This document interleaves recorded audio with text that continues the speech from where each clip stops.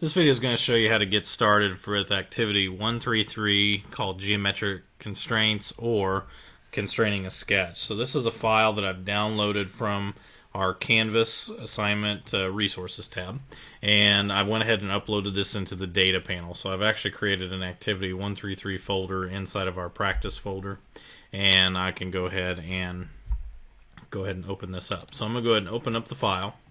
To get started, I'm going to go ahead and close the data panel.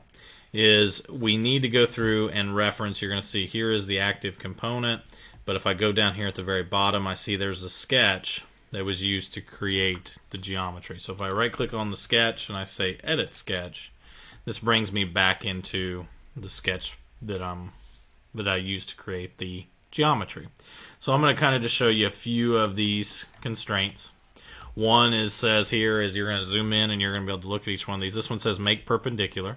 So what I can do is under constraints, I can find my perpendicular constraint, and I'm just going to select the one line and I click the next line, and that's going to make a nice 90-degree angle, making it perpendicular.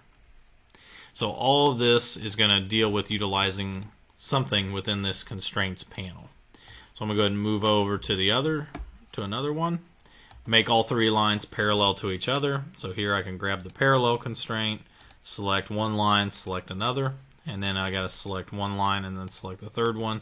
All the lines now are parallel to one another, and that's how we're able to go through and constrain the sketch. As I look at the next one, this one says we're going to dimension diameter the dimension number 3 to a 2-inch diameter. So this is the number 3 circle. So I'm going to go ahead and I'm going to grab the sketch dimension. I'm going to go ahead and make this 2 inches. It may resize your sketch just a little bit. And it says fix circles 1 and 2. Well, what they mean by a fix is under constraints, it has a little lock icon, which means that you can lock it into place. So I'm going to go ahead and I'm going to choose the fix option. I'm going to select the number 1 circle. It'll turn like a greenish color to lock it into place. And I'm going to also click number 2. So it locks those where they're at.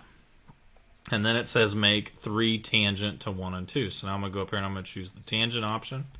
I'll choose the third circle and I'm going to choose number 1. So it's going to move them so that way that they touch or they are tangent. And I'm going to choose number 3 and number 2. And you can see now it locks it into place because 1 and 2 can't go anywhere. So you can see some of the constraints, see the little icons. If I want to go through and if I need to get rid of a constraint, I can always select the icon, right click and say delete. And then now you can see, now I can move this freely. So I can click and drag and be able to move that. But if I want to reapply, tangent, and just reapply the constraint.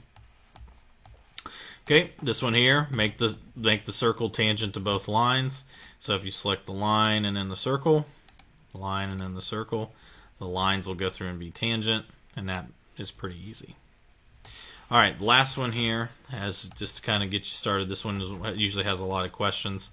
This one goes through and says fix point C. So point C is actually the center point of the circle. So I'm going to go ahead and fix the center point of the circle there. You can see it kind of highlights in a green, and which means that the diameter of the circle can change, but the center point has to stay locked where it's at. And then it says make endpoints A and B coincident with point C, which means that the ends of these lines need to go through and come out of the center. So I'm going to go ahead and choose the coincident constraint. So if you hover over your mouse over any of the icons, it'll tell you what it is. I can choose the end of this line, choose the center, choose the end of this line, and choose the center of the circle. And now you get this shape right here. So both the line endpoints, whenever you make something coincident, it's going to lock it in that particular place. So the rest of these you can go through, and again you can finish out the rest of the activity kind of looking at those geometric constraints. Look at your activity instructions. That'll show you what your after should look like, and make sure that you go through and you get the same results as what it shows in the after picture that you see on the Google Doc. So if you have questions or anything, let me know so that way I can help you out. But this is how you will do activity 133, constraining a sketch.